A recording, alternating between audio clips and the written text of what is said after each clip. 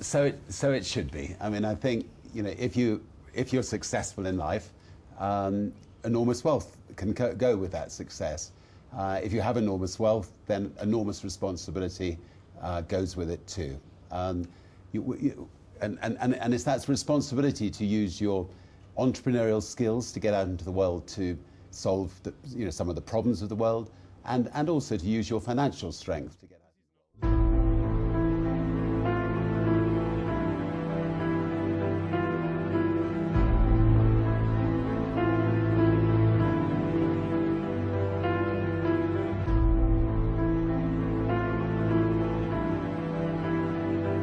Largest refugee camp gets a little larger every minute. 1,500 a day come here, fleeing war and drought.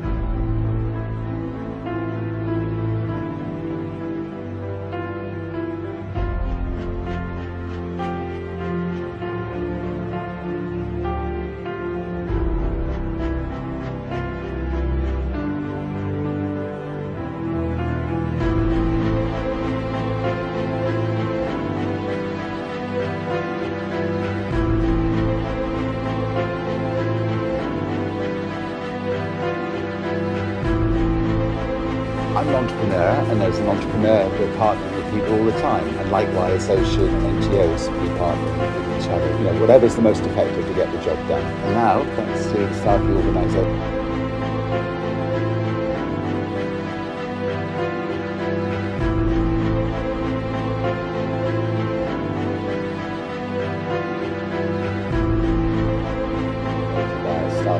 Coming last year, actually even more important is the fact they come again this year. I've been blessed to have got to know this wonderful organisation, blessed to see the wonderful work they do, blessed to see the smiles on people's faces as their lives are transformed.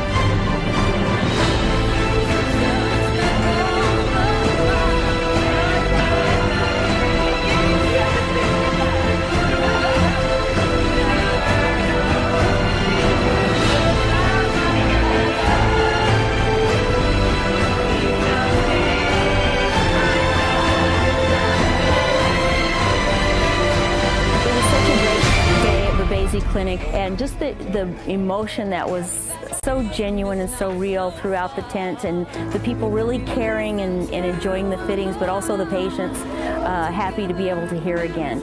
So just another good day in Africa, so the world may hear. We'll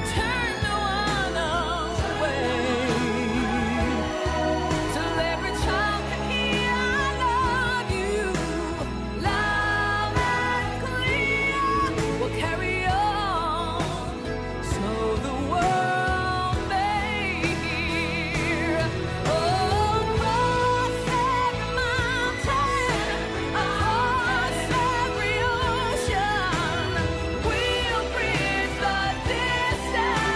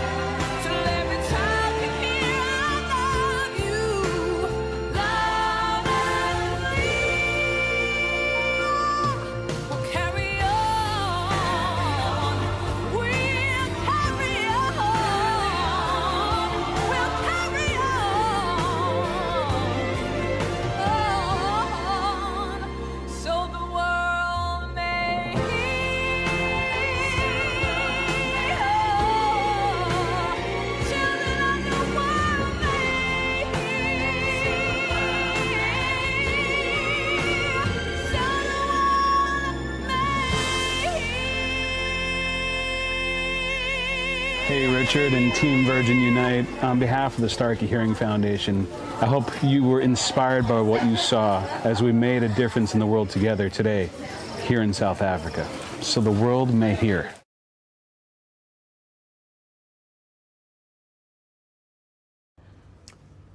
Yeah, I mean, look, to become an entrepreneur is not easy, and a lot of people who try to become entrepreneurs, they fail along the way. But good ones pick themselves up and they try again until they succeed. And you know what an entrepreneur needs to do first of all is come up with an idea that will make a positive difference to other people's lives. And if you've got an idea that's going to make a positive difference to other people's lives, you've got a chance of building a business. And then you need to get a great group of people around you who believe in what you're trying to do.